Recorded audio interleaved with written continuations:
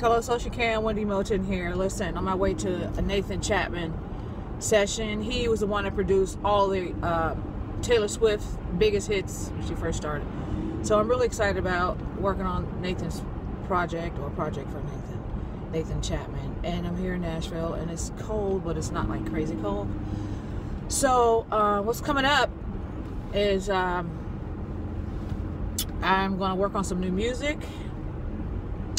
I'm pretty eclectic, so I want to be able to sing whatever I want. I don't like to be pigeonholed to no sound.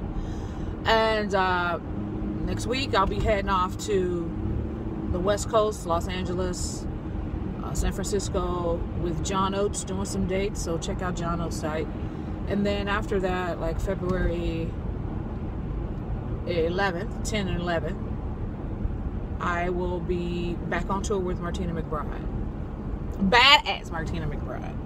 And so is John Oates. He's amazing too. And his fantastic band. So I don't know. What kind of music would you like Wendy Moulton to sing?